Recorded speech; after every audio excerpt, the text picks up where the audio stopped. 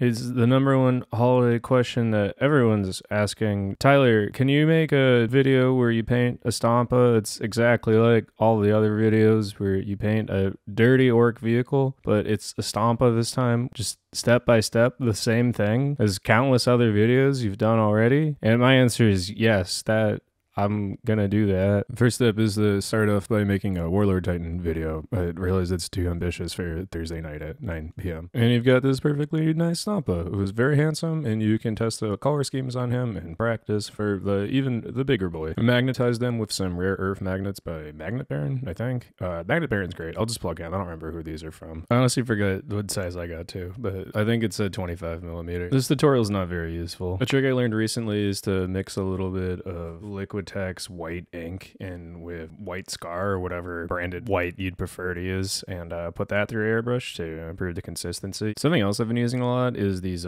stencils that are made for cake decorating. They're just like the perfect size for big vehicles. Green Stuff World made this little one that I'm using. If you take the effort to actually like tape them down, they'll look a lot better than they do here, but I'm gonna weather pretty heavily over most of this. It's not gonna be that visible, so I didn't bother doing so. I sprayed golden acrylic fluorescent red on the horns, but it's a really glossy paint. I had to mat it down quite a bit and might use just a more conventional miniature paint for the red in the future. Undercoating all the areas I wanted to be bright red, white first helped them stand out more. It makes them pop very easily. This is me spraying some Vallejo acrylic weathering stuff.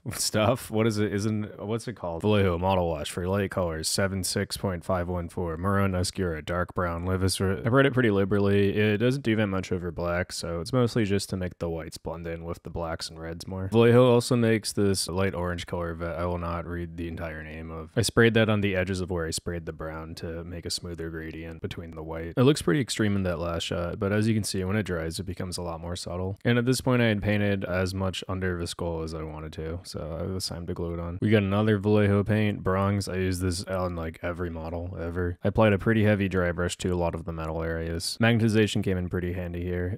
The arm magnetization is mostly for karate chop action. I don't actually plan to swap this weapon out ever, maybe, but yeah, it was good for this, and it's fun to swing it around. Okay, flash forward. Yikes, I forgot to film a lot. The next two steps are really just dry brushing some bulk and metal on top of the brass to make it a little less saturated, and then applying decals. Decals I've gone over in a bunch of videos, but real quick, putting down decal fix, then applying your decal on top of that, followed by covering the decal in Microsol setting solution, the red one, followed by your favorite brand of matte varnish being applied after, is really all there is to it. Using a sponge dipped in black paint is a great way to weather the edges of a model and apply paint chipping. You can put it over the decals too to make them look less like stickers.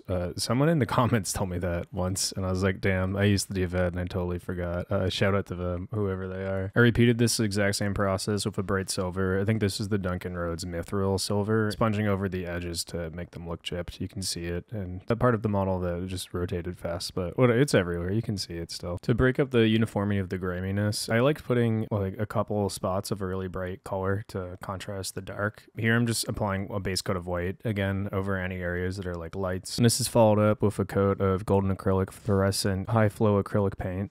This is the neon pink color that they make, and for the brightest points I cover them in this red fluorescent ink. It doesn't need to be watered down at all. It's really light, so you need to put it over white. It won't work over black, and just a couple thin coats will do. I like to also add that this whole process like works if you paint it by hand too. You'll just have like less soft transitions, but you can do the golden acrylic fluorescent followed by red over just like a hand painted base too. And for this last part, I'm just airbrushing some purple ink followed by black ink at the bottom, creating the opposite effect of what we did at the top, of just adding another pass of shadows. Wait, one more step. I forgot I put some orange on top. Same process, just orange this time. I designed these flags in Photoshop and then printed them. This is something I'm doing a lot lately to make little like banners. They're printed on cardstock paper, and I use Mod Podge to attach and seal them. If you Mod Podge coat them, regular computer paper might work fine. I just like mine a little thicker, and I feel more durable this way. But yeah, what you do is you just take super glue and you put that on the interior of the flag, like so. And then adhere that to your flagpole.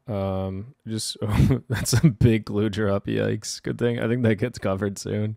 Yikes! That's a big glue drop. Oh, you're on it, Tyler. Nice. You got the paper towel handy. Okay, yeah. So wrap it around like that, and then it'll stay in place pretty good. It'll be stable enough for you to start putting the Mod Podge on. I use a bamboo barbecue skewer to apply the Mod Podge to the interior of the flag. Bamboo barbecue skewer sounds kind of fancy. You can be anything except your finger. It could be your finger. And then just start bending it into place to look like a flag.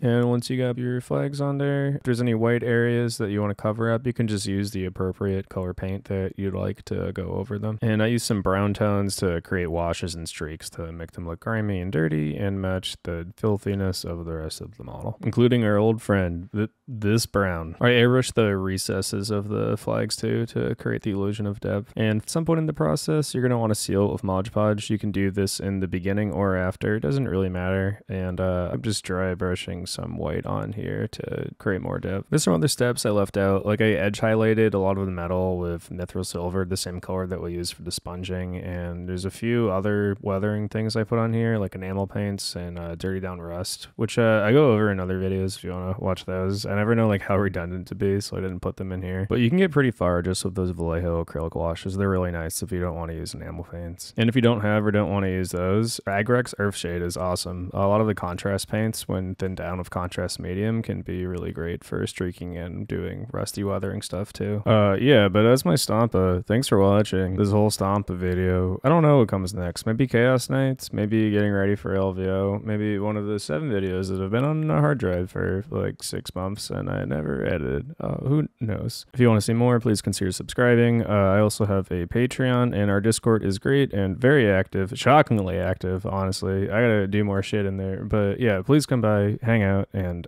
thanks for watching today. Goodbye.